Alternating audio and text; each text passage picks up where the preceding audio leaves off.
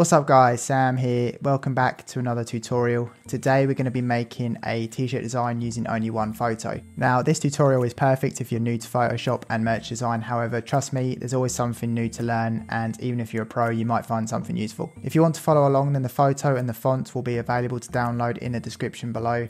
And obviously the only other thing you'll need is Photoshop. Thank you again guys for all the support so far. We seem to jump from 100 subscribers to 200 in no time at all, so I really appreciate that. If you're not following me on Instagram already, then the link for that will be in the description below, and that's kind of where I keep up to date with everybody, because at the moment I don't have a community tab. If you find the tutorial useful, then consider subscribing and checking out some of my other videos. Let's get started. So I always breeze over this bit in my other tutorials, however let's just go over it so everybody knows how to set up document correctly for printing a t-shirt or just making a t-shirt that will be printed later. So I always use 15 by 18 inches. It just works really well for me, and I've seen a lot of people use this as well. Most people will always use 15 width, and it will be the height that changes depending on the design, and some people just like a longer canvas to work on. That's fine, but 15 across, pretty standard I'd say.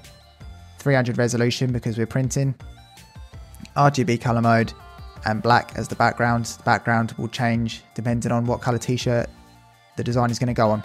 Okay, so let's create that. So first things first, let's bring in the photo that we're going to be using and resize it to the size we want.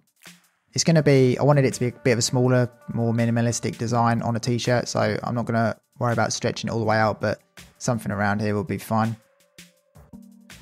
That will be good.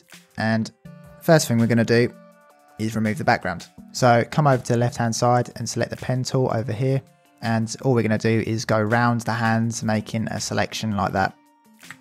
And take your time with this, because the cutouts are the most annoying, tedious part of the whole process, but getting it right really does make a difference. You don't want to be going back after you've made the design realizing you haven't cut things out properly. So take your time on this bit, get it done nicely, and I'll see you after I've made my selection.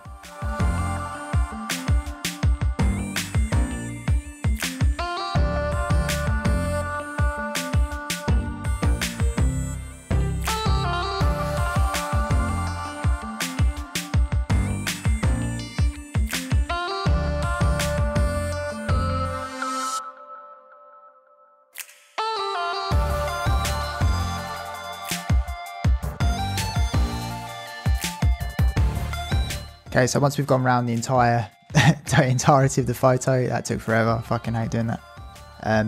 You join up to the first one you made, like this, and we can right click and make a selection. And just don't change any of these, this is all good. Perfect, we made a selection. Now we come down here and click layer mask, and then we're good. If we realise we missed some of the little bits, we can easily just go back in with a brush on the layer mask when it's selected, black brush, zoom in, and we can then remove, see some of these yellow bits here, we can remove them easily.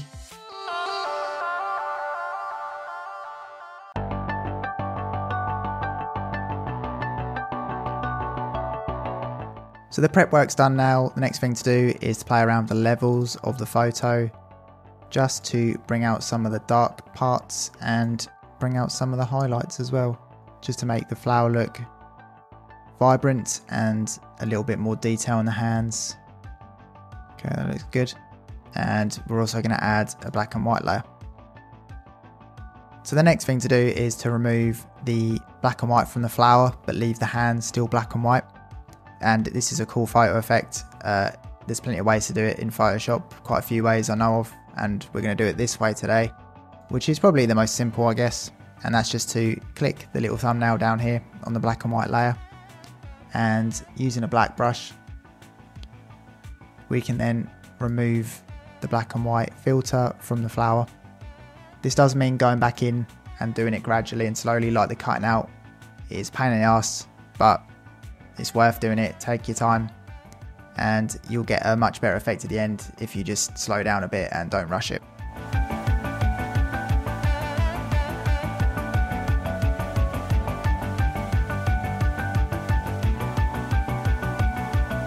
If we make a mistake, all we've got to do is swap the foreground color, and we can paint in black and white again. So it really is that simple.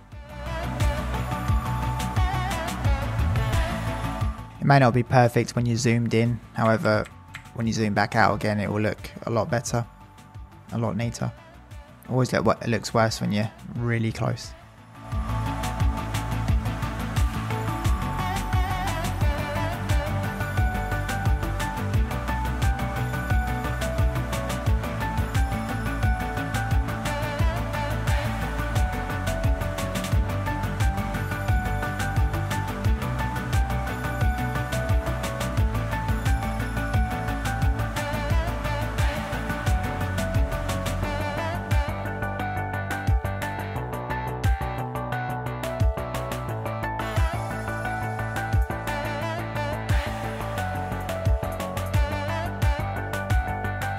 So that's all the sunflower coloured back in, looking good. So now I'm just going to play around with the levels again, just to see if we can bring out any more detail on the hands, or a little bit more shadow like that. Perfect. So now let's select all these layers and duplicate them. And then with the duplicate, we're going to create a smart object. And then when that loads, we can put the originals into a group, so we've got them in case we mess up anything. There we go. We'll call that original. If I can spell it. There we go. Okay. Hands. Why did that not come out as capitals? There we go. So the next step is to remove some of the blemishes here on the flower. If you like them, you could keep them. It's up to you, but I'm going to get rid of them. So the t-shirt is perfect. So to use the next tool, we need to rasterize the layer. And then we're going to use the spot healing brush down here. Let's zoom in. And all we need to do is go over the parts that we want to get rid of. And it does a pretty damn good job of getting rid of them. Like this. I'm just being really picky. You can keep a lot of this stuff in there if you want to.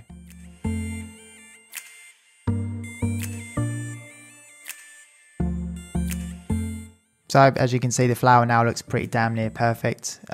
Spot healing brush, really handy for getting rid of things like that and blemishes on skin, for example. So try to remember it's there because it does come in handy a lot. So the next thing I'm going to do is just crop the hands a little bit. And we'll probably add a little gradient at some point just to clean up the bottom. Somewhere around there. Inverse, delete. And now our hands look a little bit neater, which is nice. Yeah, and we might add a little gradient down the bottom here. See, when the text is there, we'll kind of know what we're doing, but at the moment, that will be fine. So the next step is to invert half the image. So we want to invert one hand and half the sunflower. And to do this, we're going to use the pen tool to make a selection like we did at the start, but we're going to do something slightly different. So what we're going to do is zoom in, and we're going to try and select one hand, the right side, and a kind of natural selection of the flower, which might take a few attempts, but we'll see. So I'm going to go along the black bit here.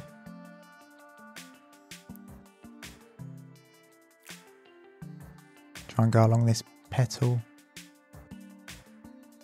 And then I'm going to just go straight up, I think. So we have half, and then we'll kind of go up here. I think that'll be the best way, otherwise it'll kind of look a bit odd.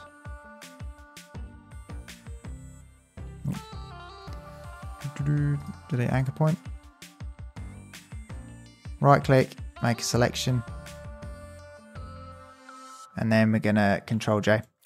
And that will throw up a copy of half the hand above our other half. And we won't know if it's going to work till we invert it, so let's invert it.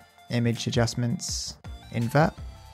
Yeah, I think that's a pretty good job actually. I think that'll work. Let's add in our type, change color so I can actually see it. Vibrant. Vibrant, and the font we are using is Edition.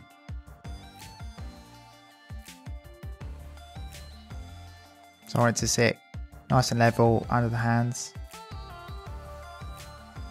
Photoshop will let me do that. My Photoshop always runs bad when I've got OBS running also, recording. around there looks good. So I think you could get away with the hands being like that, but I do actually want to add a gradient. So I've just decided actually that I think this t-shirt will look much better on white, or on an off-white t-shirt at least. So let's have a look. Yeah, I think that looks a lot better, but we are going to have to clean up this little black bit, possibly some other bits, just to make sure it comes through on the white a lot cleaner. So let's apply a layer mask to the hands and just zoom in and take care of some of that.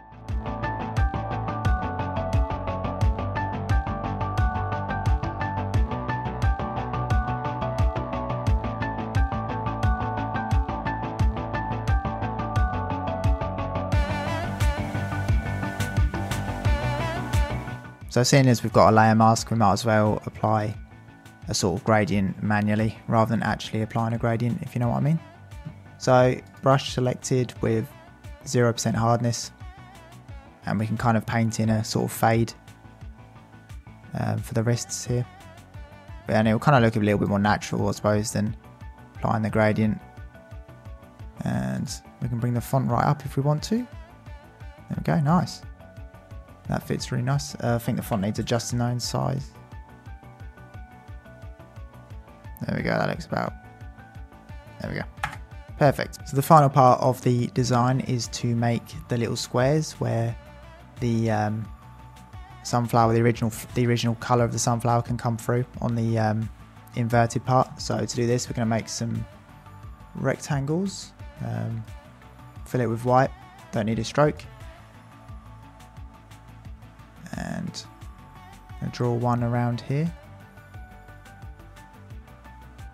And another slightly larger one around there. And you can play around this just to get the effect you want. Perfect. And then all we need to do is change the blend mode to difference.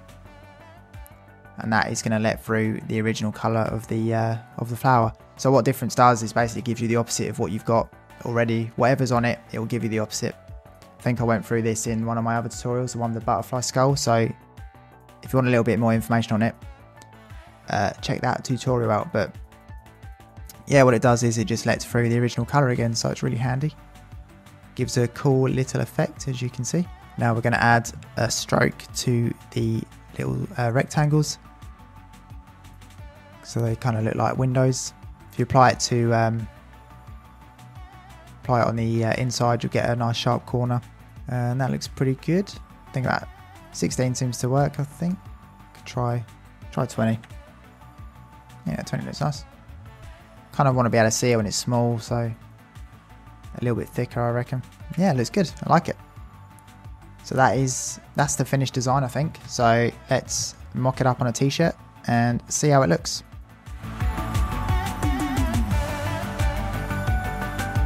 Guys, thank you so much for watching. I really appreciate it. If you found the video useful, remember to leave a like and subscribe, and I'll catch you all in the next one. Peace out.